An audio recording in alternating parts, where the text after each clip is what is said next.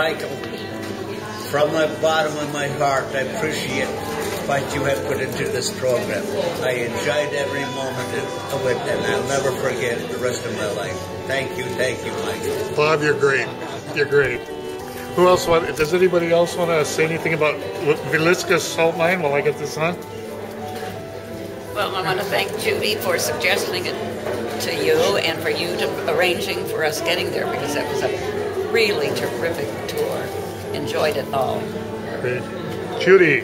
I just absolutely am thankful to you for arranging everything, and the salt mine was very special to me. It showed the strength of the Polish people and their ingenuity, and I love the history and the religious aspect of it all. Thank you. Communications. Yeah, with my book, we did the best we could, but we got out of Mass, and it was still early. It was only about 6 o'clock, so we took a cab down into the city. It's about a mile, and then we hit up the first place we saw with a beer tent, neon lights. So we gave it a try, and it turned out to be a pizza parlor, a quaint little joint, but we weren't going to settle for pizza.